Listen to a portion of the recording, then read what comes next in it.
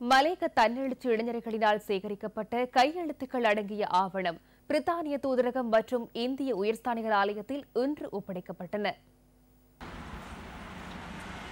பெருந்தோட்ட தொழிலாளர்களின் அடிப்படை சம்பளம் 1000 ரூபாவாக அதிகரிக்கப்பட வேண்டும் என வலியுறுத்தி தன்னெழுச்சி இளைஞர்களால் கையெழுத்துக்கள் சேகரிக்கப்பட்டன. மக்களின் கையெழுத்துக்கள் அடங்கிய ஆவணம் இந்திய உயர்ஸ்தானிகர் ஆலயத்தில் இன்று ஒப்படைக்கப்பட்டது. இதனையடுத்து பிரித்தானிய தூதரகத்திற்கு சென்ற தன்னெழுச்சி இளைஞர்கள் கையெழுத்துக்கள் அடங்கிய ஆவணத்தை கையளித்தனர். வெறுமனே இந்த மலையக அரசியல் தலைமைகள் கடந்த காலங்களைப் போன்றே இம்முறையும் மலையகத்திற்கு பல்வேறு பகுதிகளுக்கும் சென்று பொய்யான பிரச்சாரங்களை மேற்கொண்டு வருகின்றார்கள்.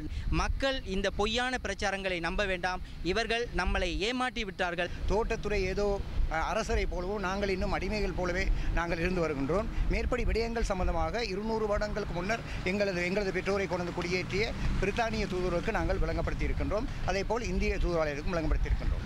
அரசியல்வாதிகள் எங்களை எந்த வழியில் ஏமாற்றி இருந்தாலும் இந்த இளைஞர்களினால் அந்த ஏமாற்றப்பட்ட இடங்கள் மறுசீரமைக்கப்படும் என்பது என்னுடைய நீண்ட நாள் ஒரு எதிர்பார்ப்பு.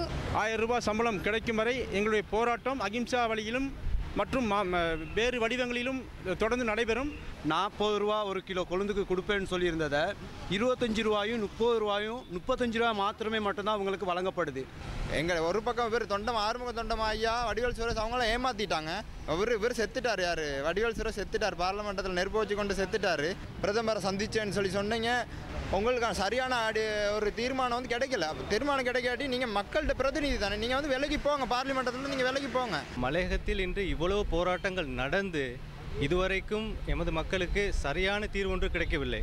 இதில் நாங்கள் ஒரு முடிவு கட்டாமல் இந்த போராட்டத்தை நிறுத்த மாட்டோம்.